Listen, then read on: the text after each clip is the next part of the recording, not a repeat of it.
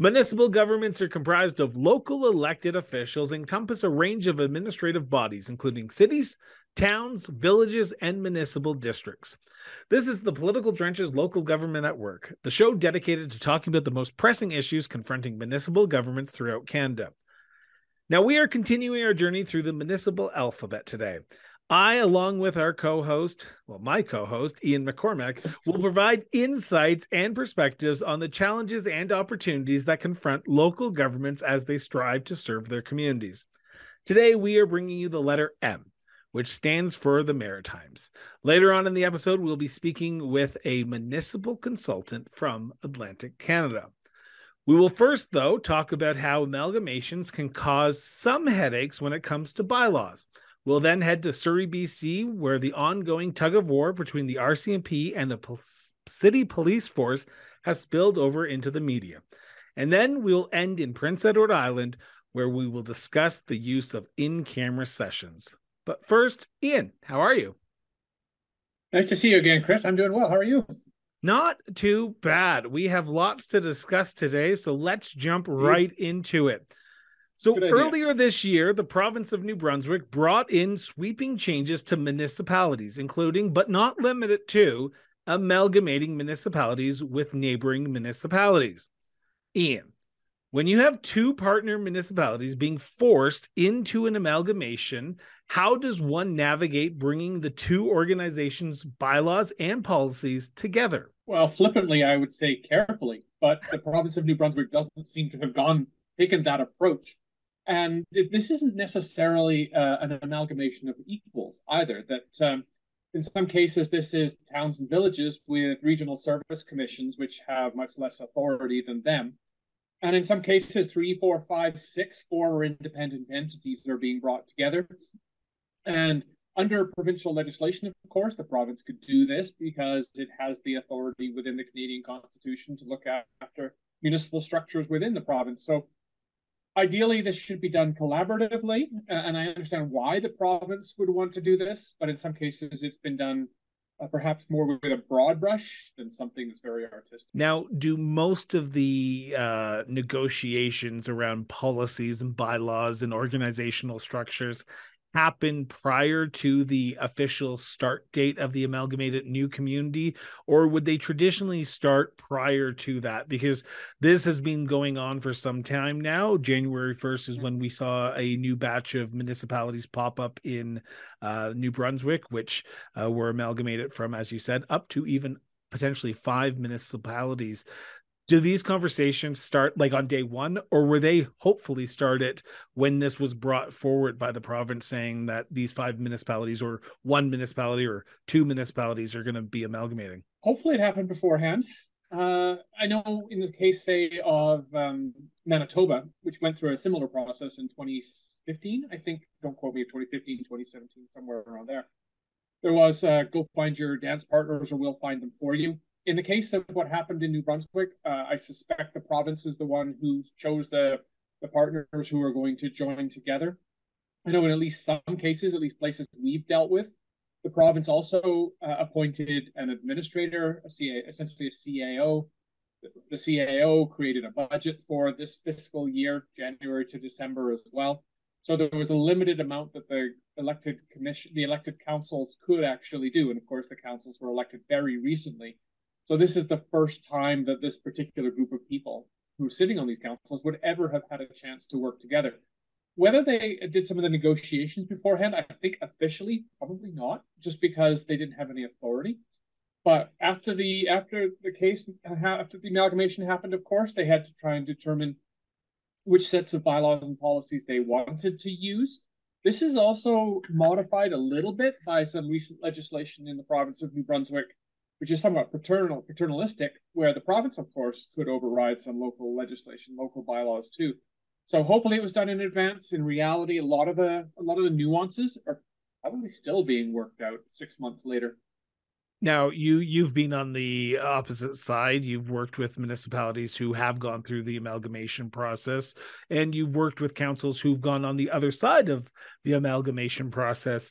What's the key takeaway that municipal councillors and new mayors of these amalgamated sort of Frankenstein monster communities would you give them? What advice would you potentially want them to know about this process and the growing pains that potentially come with amalgamation? First of all, I wouldn't call them Frankenstein. I'd say it's a kind of ideally it's a natural amalgamation of geographical areas that have something in common with one another. They either kind of are upstream of the same river, they have natural travel patterns, that sort of thing. The advice I would give is probably similar advice to anything I would give in anything to do with local government change, really, in that this is fundamentally a human business. So to understand one another, to understand cultures, and to recognize that anything to do with change is going to take time, and to spend the majority of that time planning for change before you actually implement that change. Now we're going to be heading to British Columbia, where Surrey Council has voted to retain the RCMP as the city's police force, while bringing a halt to the transition to the Municipal Surrey Police Service. But the move still needs the blessing from the province. Now, Surrey Mayor Brenda Lockie told reporters at a press conference that she could not disclose the estimated cost associated with reverting to the RCMP due to a non-disclosure agreement councillors had to sign to view an unredacted version of the provincial report on this matter. Now, the mayor incorrectly, according to a CBC article, said that the NDA prevented her from revealing details on how council voted. The province required NDAs because the report was said to contain sensitive information about the RCMP. Now, to get this even more in depth, council's decision goes against what the province and BC's Solicitor General and Public Safety Minister Mike Farnworth has recommended and were willing to fund. So, Ian, the ongoing conflict to keep the RCMP or not to keep the RCMP in municipalities is playing out across this nation as we speak. Is Surrey the test tube baby for what more municipalities will face if they start looking at ditching the RCMP? Potentially, I suppose. Test tube baby, by the way. That's quite the little metaphor you got going there. So, of course, in the previous electoral term, the mayor had started down this path, the former mayor had started down this path of establishing the Surrey Police Force or Service and to take over as police of jurisdiction from the RCMP. Since the election, I believe he ran and didn't win in the next election. There's a new mayor. Part of that requirement or part of that slate or platform was to reconsider this, which of course they can do legislatively in a different term. And council very recently, as you had suggested, recommended that they stay with the RCMP. This was a bit of a dilemma in the true sense of the word, in that no matter which choice they made, continuing on with the Surrey Police or going back to the RCMP was going to cost tens, if not hundreds of millions of dollars. And it was also going to require some significant changes in the city and beyond as well. Surrey is a large city, and the fact that it would have its own municipal police service really doesn't come as a big surprise. So the transition being well underway. So there certainly was a lens of, I suspect, of politics over top of the economics of this too. As you had suggested, that there was a difference between what council said what council chose to do and what others had recommended that they do. Whether this is a bit of a bellwether about what might happen in other places around the country, certainly there is some noise about this. Alberta is talking about an Alberta Provincial Police Force, for example. Other provinces have gone with provincial police, OPP, for example, or Sûreté de Québec. And others, lots have municipal police too. One of the interesting things is about police standards, and it's my understanding there aren't common training standards for police across the country. And I know the Center for Canadian Police Reform is starting to push at that front too. It's whether it is a bit of a canary in the coal mine, I don't really know, but it does seem to be something very significant to Surrey and probably other cities in the lower mainland of BC as well. So I know a lot of people across the country are actually watching it just to see what happens. So, getting back to the original sort of statement that I made in the opening introduction, I've never seen a municipality in a province fight this hard in the news, though, because the mayor is saying one thing, the province is saying another thing, And it seems like there's a dysfunction that's going on between what is actually the information that can be put out there and what the information that needs to be confidential due to the NDAs. In your time in municipal governments and in consulting with them, have you seen municipalities ever go toe to toe in the media with the province and the municipality come out looking good? No. So, no, try this again. Yes, I have seen the conflict. No, I have not seen anybody look good. And the conflict can either be led by an individual municipality, Surrey in this case. It can be led by the other side, province in this case, or it could be through proxies like provincial municipal associations or the political or the police associations or chiefs of police or something like this in this case. But I haven't seen this, and this is one of those cases where nobody comes out of this looking good.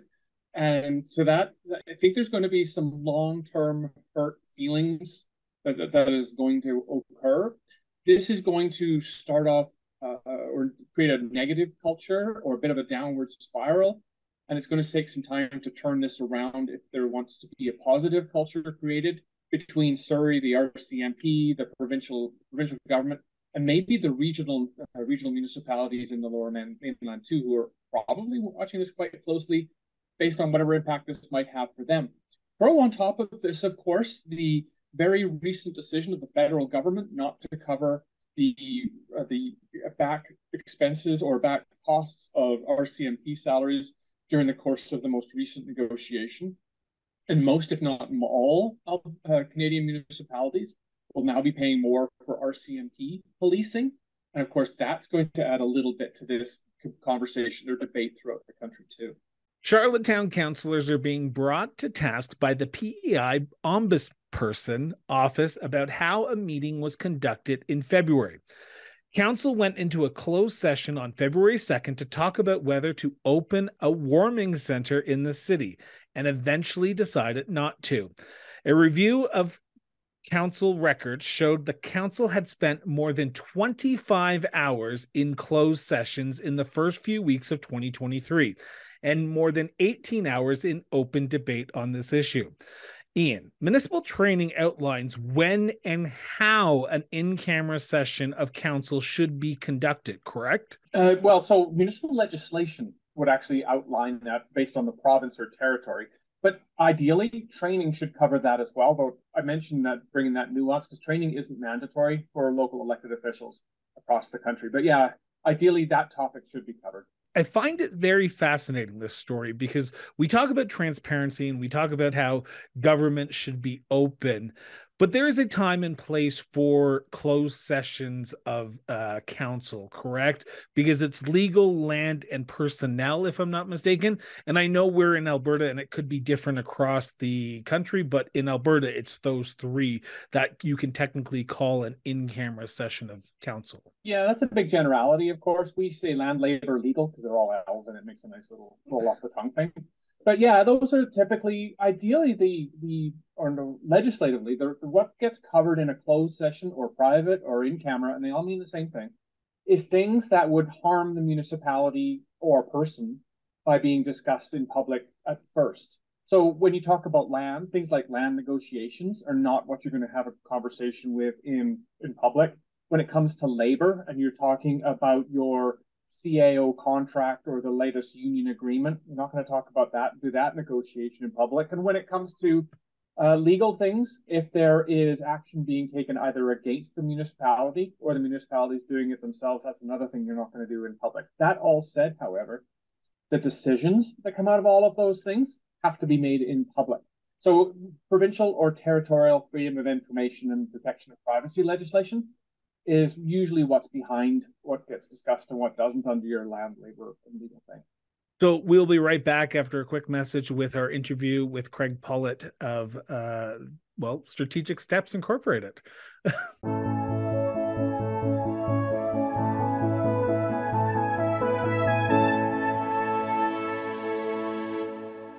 Welcome to M is for the Maritimes on the Political Trenches Local Government at Work. Today we are honored to have Craig Pollitt on the show.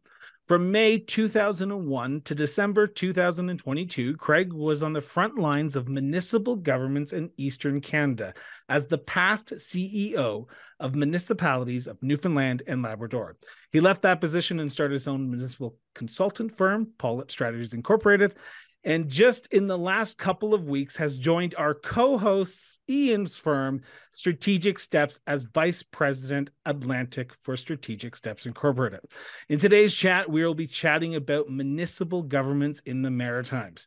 So, Craig, welcome to the Political Trenches. Let's get this chat underway with my first question, and that is, in your opinion, what is the state of municipalities like in the Maritime provinces? Flux, but I bet everybody has that answer, right? That's the generic answer. Anytime anybody asks anybody about the state of municipal affairs anywhere in Canada, almost anywhere in the world, it's change, it's in flux. And that's absolutely the case here. Nova Scotia is going through all kinds of changes in terms of growth and different challenges for different kinds of municipalities. New Brunswick just had a tremendous sort of structural reform process happen. PEI, Prince Edward Island, has newish legislation that they're grappling with and some other changes happening.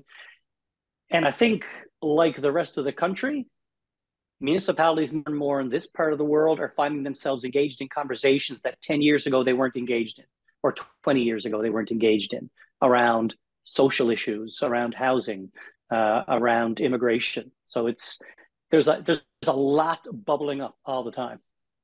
You did make a reference to, we're dealing specifically now with the Maritimes, so the three provinces. You've made reference to some of the significant flux, in your word, that's happened recently and is on the horizon as well. How differently do the Maritime provinces operate from one another? Because their relative populations are fairly small. Yeah, so legislation differs quite a bit across the three Maritime provinces. Their systems actually differ quite a bit. So in Nova Scotia, you've got some very large regional municipalities, Halifax Regional Municipality, Cape Breton Regional Municipality. These are essentially municipalities that take in what used to be counties. And then you still have, across the province, county governments, the municipality of Kings County, and you have some independent municipalities within those geographic entities. So in Nova Scotia, for example, I think they're at about 49 municipalities. In Prince Edward Island, completely different landscape. PEI has the newest legislation, as far as I recall, of the three. And that's the one that's getting closest to sort of enabling legislation or more permissive legislation. The rest of the legislation in the Maritimes and in Newfoundland and Labrador is quite old and quite prescriptive. But in Prince Edward Island, they've got an issue of, they have a few dozen municipalities, then they have huge swaths of land with no municipal government whatsoever. It's all unincorporated land, which causes challenge, as you might guess, in terms of zoning and that sort of thing. And of course, New Brunswick's been grappling with how best to take a regional approach to municipal government for quite a long time. They had a lot of municipalities, not as many as Saskatchewan, not as many as Newfoundland and Labrador, but quite a few for their size. And they've just gone through, well, since I've been in the business, I think their third or fourth significant restructuring. And the latest one has dropped them from 107 municipalities down to 79. And they now have no sort of local service districts or non-municipal entities anymore. Everybody is in something. So their legislation differs and their structures differ between the three quite a bit. You did make a reference to, we're dealing specifically now with the Maritimes, so the three provinces. You've made reference to some of the significant flux, in your word, that's happened recently and is on the horizon as well. How differently do the Maritime provinces operate from one another? Because their relative populations are fairly small. Yeah, so legislation differs quite a bit across the three Maritime provinces. Their systems actually differ quite a bit. So in Nova Scotia, you've got some very large regional municipalities, Halifax Regional Municipality, Cape Breton Regional Municipality. These are essentially municipalities that take in what used to be counties. And then you still have, across the province, county governments, the municipality of Kings County, and you have some independent municipalities within those geographic entities. So in Nova Scotia, for example, I think they're at about 49 municipalities. In Prince Edward Island, completely different landscape. PEI has the newest legislation, as far as I recall, of the three. And that's the one that's getting closest to sort of enabling legislation or more permissive legislation. The rest of the legislation in the Maritimes and in Newfoundland and Labrador is quite old and quite prescriptive. But in Prince Edward Island, they've got an issue of, they have a few dozen municipalities, then they have huge swaths of land with no municipal government whatsoever. It's all unincorporated land, which causes challenge, as you might guess, in terms of zoning and that sort of thing. And of course, New Brunswick's been grappling with how best to take a regional approach to municipal government for quite a long time. They had a lot of municipalities, not as many as Saskatchewan, not as many as Newfoundland and Labrador, but quite a few for their size. And they've just gone through, well, since I've been in the business, I think their third or fourth significant restructuring. And the latest one has dropped them from 107 municipalities down to 79. And they now have no sort of local service districts or non-municipal entities anymore. Everybody is in something. So their legislation differs and their structures differ between the three quite a bit. Yeah, you have a role with the Atlantic Mayors Congress. And yeah. I think you want to talk to us a little bit about that and some of the big issues that are being seen collectively as well. So the Atlantic Mayors Congress started back in 2001.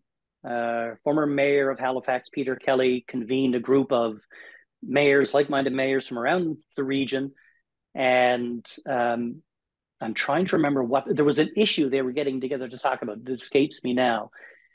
And it went well. They decided we should do this every year. And that went so well, they decided we should do this twice a year. And that's been going on for the last 22 years. Matt Kerrigan is a gentleman that's been running that. They're sort of executive director for the last 22 years. Matt's just retired, and they've quite nicely offered me the position to run this organization now. And at the last meeting in Amherst, Nova Scotia, I think we had 31 municipalities from the region represented by their mayor or deputy mayor. And it's a fascinating group because there's always, anytime you get municipal folks together, they're going to talk about roads, they're going to talk about water and sewer, they're going to talk about zoning, they're going to talk about, provincial overreach into what they're supposed to be doing and funding, access to revenue. My gosh, you can go back 50 years looking at AGMs from some of these associations, and they were talking about lack of revenue and the imbalance in the revenue system between federal, provincial, and municipal.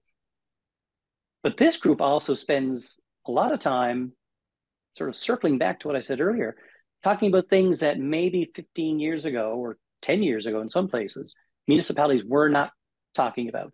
So at the last meeting, there was a big discussion on guaranteed basic income and trying to pilot something along that lines in the region. There was a huge discussion on housing, a big discussion on policing. I mean, policing is a hot button issue in the sector right now, right across the country, with the retro pay decision for the RCMP. And there's a lot of municipalities across this country, Maritimes included, where they're sort of scratching their heads, looking at their budgets, thinking, well, I'm not allowed to run a deficit. And now I've got this extra multi-million-dollar bill that I didn't expect. What am I going to do with this? You also mentioned as one of the topics that have come around there, harassment, which is something we've concentrated on over the last little while as well. So there's been a couple discussions about that. So at this last meeting, this was my first meeting sort of in transition with Matt. Matt is retiring and I'm taking over. The next meeting is in Happy Valley, Goose Bay, Labrador, by the way. which will be fantastic. But harassment and civility in the municipal sector, it's been an issue with the Atlantic mayors. It's been an issue with all of the provincial territorial associations in the region. Most of them have had, so the municipalities, Newfoundland and Labradors of the world, Nova Scotia Federation of Municipalities, most of them have had big discussions or resolutions around this idea of codes of conduct, how people behave in the municipal sector, not just councillor to councillor, which is an issue, but resident to staff, for example. We've had a lot of conversations around that table about the need, unfortunately, to protect municipal frontline staff from harassment from residents or harassment from campaigns or whatever. So at this last meeting, the conversation got pretty, I don't mind saying it got pretty grim. People were sharing the kinds of emails and tweets they get on a daily basis, mainly women. I mean, I don't think that would come as a surprise to anybody. They get more of the vitriol than men do, and almost exclusively from men. But there was a big discussion about, well, what do we do with it? We can arm our staff with tools and tactics to try to deflect and whatever. But I think there was a real desire for a bigger conversation about this affects the humans involved, right? There are politicians who are humans, despite what you may believe. They're actual humans with families and lives and feelings. And there are staff involved who take a lot of the brunt of this. So the conversation turned to the conference that Strategic Steps had just back in April, Bucking the Trend. And the direction I got from this group, so my first task assigned to me by the Atlantic Mayors Congress, is to come to them with a proposal for a similar kind of conference in Atlantic Canada. Ian, it sounds like we're on a road trip to Atlantic Canada and the Maritimes here this next year. So Ian, I'm game if you are. I want to go to a topic that's kind of controversial, but it's an important one that's going on in this country right now, particularly in Western Canada. The rural-urban divide in Western Canada is quite prominent. Now, in the Maritimes and even in Newfoundland, Labrador, and Atlantic Canada, are you seeing such a divide where it's the rural communities versus the urban communities for funding from the provincial governments, funding from the federal governments? And I know in New Brunswick, you can even go even further down that line of the Anglophone to the Francophone communities. And then you could go even further down to that, to the Eastern communities versus the Western or the Northern and the Southern. It's a very dynamic province, the New Brunswick. But are you seeing a divide between municipalities and that mentality of everyone should be working together kind of growing apart when we are seeing that play out federally? Right. I mean, it's definitely there. I will preface this by saying in the Maritimes, it's always been there. This is not a new thing. When you've got a province like Nova Scotia, and not to pick on Halifax, but the fact is you've got a very large center, I love Halifax. I'm not going there. But, Halifax, the population of Nova Scotia is 1 million, roughly. Halifax is almost half of that. And you can't have that vast a difference between most of the communities in a province and one community in a province without some sort of competition. I don't think that's, and I'm not sure how it plays out in Western Canada or in like Northern Ontario or whatever, but the municipal side of things is really just one venue, one channel where that shows up. I think that debate, that divide has been there for generations. I don't think it's being exacerbated necessarily by the municipal system. I'll say that. I will say, in New Brunswick right now, there's a real challenge because you've taken a lot of folks who were comfortable in the equilibrium. Rural weren't really happy with what they were getting. Urban was never really super happy with what they were getting. And now you've jammed them all together in a single municipality. And I think theoretically, the hope is they'll just have to work it out. And I'm never a big fan of they'll just have to work it out. This is not, I used to say to people all the time, they would talk about, we don't need to overstructure municipal government. Over time, things will just adjust. And I used to think to myself, this is not moss reclaiming a burnt over section of forest. These are man-made structures that we control. It's not nature. Nature is not going to reclaim the municipal system and make everything work well. So in New Brunswick, they've got that very real challenge that they can't sort of be comfortable in their own worlds anymore because they're together at one table. And that's going to be fascinating to see how that comes out. For the rest of the region, in PEI, it's very much a municipal versus not municipal sort of dichotomy, I think. In Nova Scotia, it is rural county versus larger centers. What I do find interesting about that whole process, though, is you've got organizations like FCM doing a really great job of bringing more of a rural focus to their policy material. But when you look at funding, so provincial government funding, federal government funding, most of that funding outside of what we used to call the gas tax, the community building fund, I think it is now, something like that.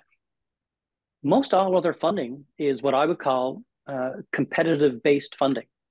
Municipalities compete for that money. And urban centers compete with one another. Small competes with large, small competes with small. I actually see more division coming out of that model.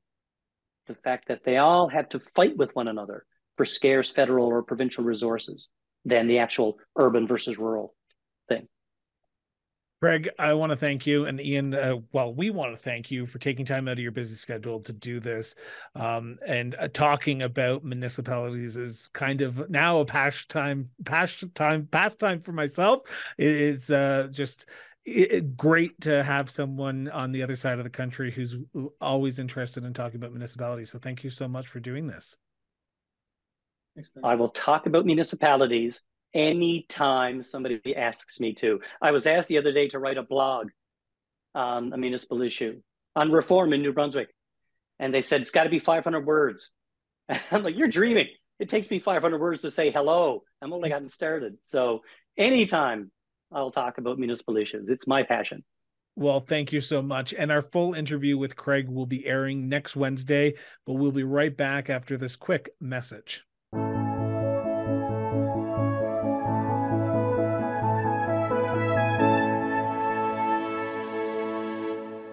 So, Ian, another great episode, and this for Maritimes, great interview, great conversation with Craig. Yeah, it was. And I was reflecting on some of the stories we talked about. It truly was a coast-to-coast show today. We talked early on about Surrey, and we finished off talking about Newfoundland, if you like. So we've got all, 4.5 time zones covered. So hopefully everybody's got something in today's episode.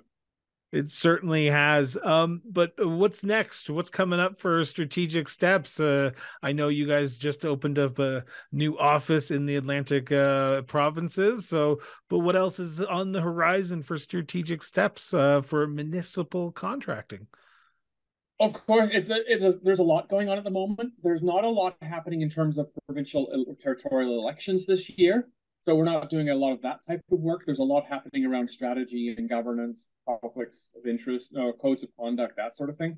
And as Craig made a reference to as well, we've been asked to consider doing a bucking the trend type symposium to address abuse of elected officials and administrators somewhere in the Atlantic provinces as well. That likely wouldn't happen for a while yet, maybe not even until next year.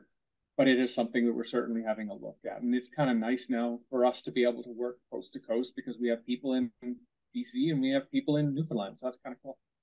So in 2 weeks' time, we'll be back with another new episode of the Political Trenches Local Government at Work, the letter N, which will be announced in a few short weeks.